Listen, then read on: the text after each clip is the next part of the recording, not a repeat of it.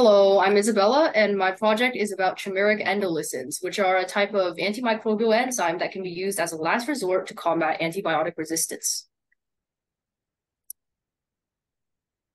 To give a little background, um, antibiotic resistance happens when bacteria who survive all doses of an antibiotic pass their genes onto the next generation. So then you have this new group of bacteria who are tolerant to that drug. And it's not good because resistance is developing a lot faster than we are discovering new antibiotics. For example, we're finding a new antibiotic almost once every like 10 to 15 years, but resistance is developing nearly every day, especially to the very powerful drugs that we usually save for the worst scenarios. And to combat this, people use bacteriophages, which are tiny viruses that hunt and kill bacteria. They were used during World War I as an early antimicrobial, but was soon rejected because there was penicillin discovered by Fleming. And phages, they kill using the lytic cycle. And at the end of the lytic cycle, they release enzymes called endolysins, which just dissolve the peptidoglycan in the host bacteria's cell wall. Over here is an image of a bacteriophage. They have very funny structures. And over here, this is the lytic cycle that they use. And you can see at the end, the host cells, it breaks apart. And then the phages that have been assembled, they get to break out using their enzymes. And here's how the enzyme works. It's called an endolysin, and it usually targets either the purple chains, which are a carbohydrate, or the red chains, which are an amino acid peptide. Now, here's what we've done so far to combat the effects of antibiotic resistance. First, we started using phage therapy in the early 1900s, but it didn't work very well because the phages were too specific. Then we moved on to penicillin, which replaced phages because they were more effective and cheaper to make. Then we had the first report of methicillin-resistant S. aureus, which was really bad because that was their strongest antibiotic at the time, and nobody had any way to combat it. So then research was really frantic to find an alternative. In the 2000s, we had one of our first reports of successful phage therapy, and people grew more on that and discovered that you can use their enzymes as an external method of killing bacteria. But here's the thing, most of these methods didn't work well because of several reasons. The first round of phage therapy was unreliable because there was lack of knowledge about the subject. And antibiotics, of course, they had resistance, and we spent a lot of money trying to develop increasingly powerful ones to deal with the new superbugs. When we rediscovered phage therapy, we realized that bacteria, they grow resistant to phages 10 times faster than they do to antibiotics.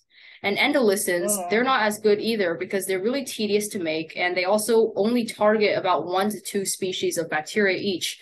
So it's not effective for us to use as a therapeutical drug just by itself. Now, our approach takes these endolysins and makes them into a more viable solution. For example, we take the most effective lysins, LysSap26, LysK, PlyPy, and CPL1 for the top 3 medically relevant gram-positive bacteria, which are S. aureus, S. pyogenes or group A strep, and S. pneumoniae. And then we connected them like you can see in picture 2. These chimeras, they were connected using a linker, either a helical linker over here or a proline-rich linker over here. These new enzymes, they're special because they are capable of lysing multiple genera of bacteria. So they're acting as a less specific approach to the normally hyperspecific form of endolysin therapy.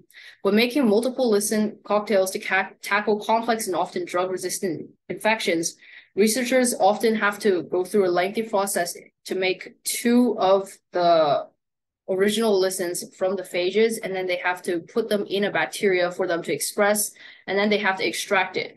So they have to do this 2 to 5 times in order to actually take out the entire infection because infections are often more than 1 species of bacteria. But these new lysins that we came up with, they're able to target multiple genera of bacteria. So they can target the entire staph genus and the entire strep genus. So we can use them as a twice as good endolysin. And they also won't be susceptible to an antibiotic because peptidoglycan doesn't mutate very often. Here's the way that we created this thing. First, we found the most effective lysins for the 3 most clinically significant bacteria worldwide from GenBank, which is NCBI database. And then we realized from a research paper that the most effective biological expression linkers were very rigid. So either they were made of an alpha helix, as shown in the previous slide. Those don't bend very easily, and they act like a stiff rod to keep the 2 proteins away when interacting, or they were made from a proline-rich motif. And since proline, as you may know, has a side chain, that connects to the R group. So it's a very rigid amino acid and is able to create really stiff coils. These lysins were then paired with each of the linkers to make 10 total different chimeras. After that, we did homology modeling. In order to test for the peptidoglycan affinity in the chimeras later on, we had to find out that we had to find the 3D models of each of the chimeras, and we did that using Swiss Model and iTaster, which were both homology modeling softwares, or Demo, which connects the two lysins together to the linker, and we used PyMol to visualize the 3D models to check for errors. And then in order to actually test the effectiveness of this new drug, we used SwissDoc, which is an enzyme prediction software, and we took the 4 substrates of the 4 lysins, which were fragments of peptidoglycan, and inputted them into SwissDoc along with the completed chimeras to test for affinity in each of them. The results of, And this is an example of homology modeling with Demo. So you can see over here on the purple, and you can see over here, this is the green helix that connects both of the 2 endolysins together. So when this thing is injected into a patient to treat for bacteria infections, you can use only one at a time. So then that way they won't interfere with each other because there's a linker that's separating them. So you can use this as basically a dual purpose drug. And then over here, you can see this is the proline coil, and it's similar to the alpha helix in that they're both rigid. And here are the results. So the analysis values that we used for this project were delta G and binding energy.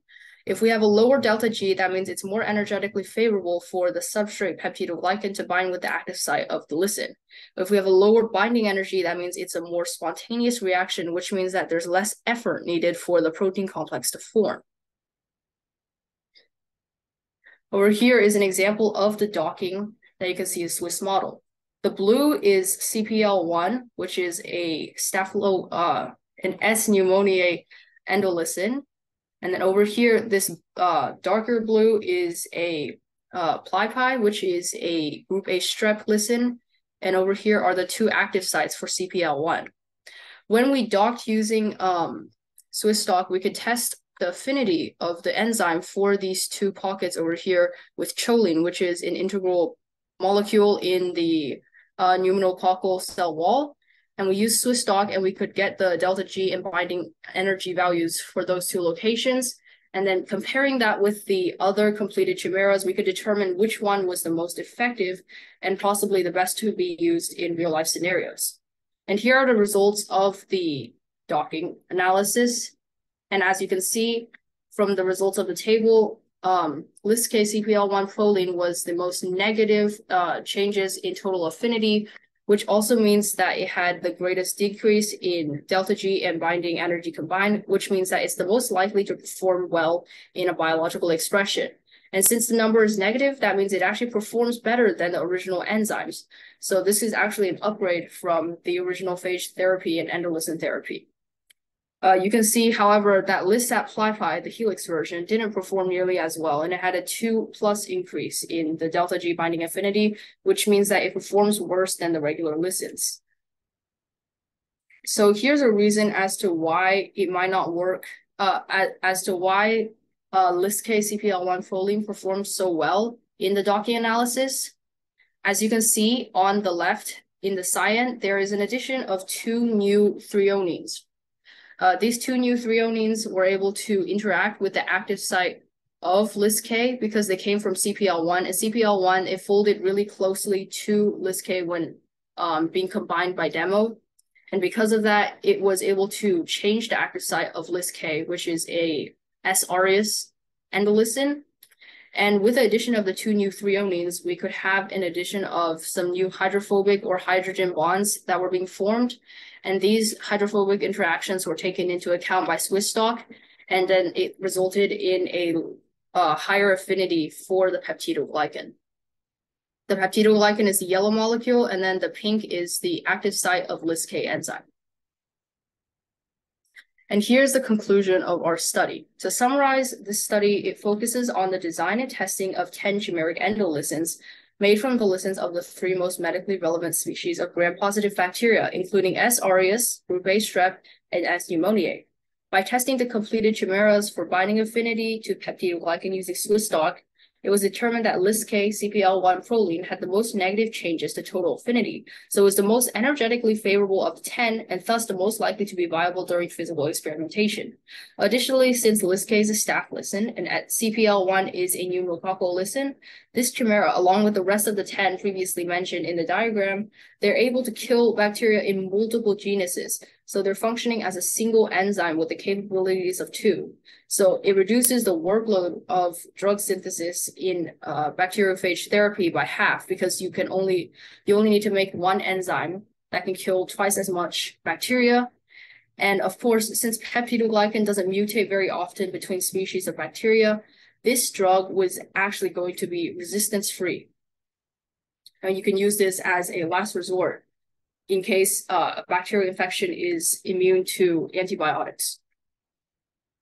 And lastly, I want to end by thanking Talaria. Thank you for providing me this opportunity to work with a mentor who is knowledgeable about bioinformatics, which is a field that I never even considered before joining Talaria. And my mentor was Piyush Agarwal from Simon Fraser University in British Columbia. And he knew a lot about bioinformatics and had quite a few papers published on the subject. And because he knew so much, he was able to teach me how to use many programs that I didn't know before.